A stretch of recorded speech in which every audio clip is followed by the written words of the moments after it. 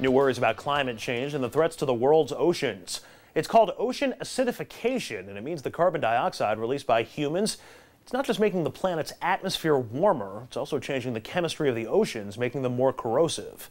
RNN's Carolyn Rowe has more in tonight's Eye on the Environment report. Most people know that humans emitting greenhouse gases are making the planet warmer.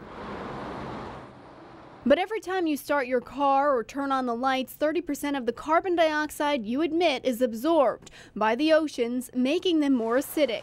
And that's bad news for all kinds of sea creatures with hard shells or skeletons. This experiment shows the effect that more acidic seawater will have on tiny petropods by the year 2100. Pteropods are important for a lot of species in the ocean. So it could be fish, it could be seals or whales that eat the fish. And new research shows conditions for coral reef could soon reach a tipping point. The concentration of CO2 in the atmosphere is rising. Corals are stable here at 350 parts per million. But CO2 levels are already at 385 and rising quickly. At 450 and higher, we can pretty much say goodbye to coral reefs. Not only does a third of ocean life depend on coral reefs to live, if corals go extinct, so will research into potentially cutting-edge medicines and other unknown benefits. They contain species that hold enormous medical secrets.